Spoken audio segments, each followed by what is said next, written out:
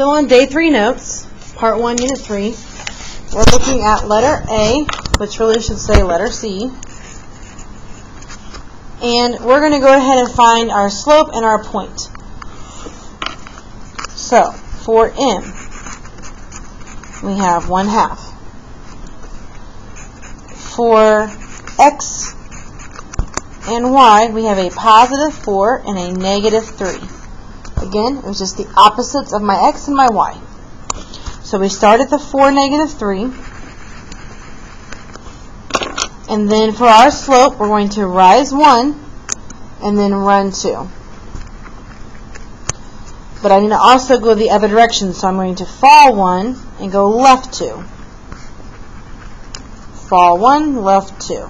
Do that a couple more times. And then graph your line. And something nice too to check is if you look at your slope, it's a positive. This is rising from left to right, which is positive slope. Same thing here. That's positive, it's rising. Here it's positive, it's rising. Okay. So in the last one here, which should be D, we have a negative slope, so this time our line should be falling. Okay, so our slope is negative 3,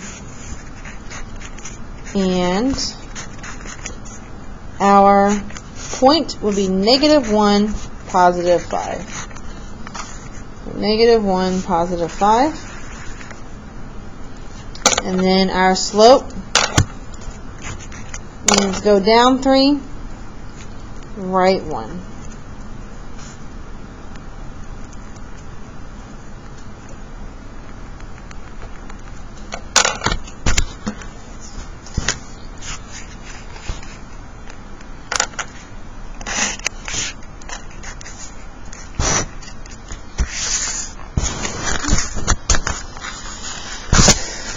For example 3, we're going to graph horizontal and vertical lines. This should go pretty fast. For x equals a number, you go to the x-axis. So right here's the x-axis. You find that number, which is a positive 3, you put a point there. And you are just drawing a line going the opposite way of the x-axis. So it goes up and down. So for x equals negative 2, again I go to x, I go to negative 2.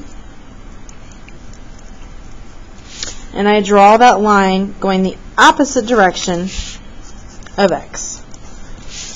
So for these two, you're going to flip it around. So for the y-axis, you're going to 4. Y equals 4. And you're drawing your line the opposite way of y.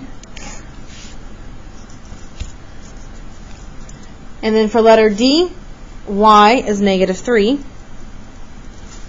And so again, the opposite way of y would look like this.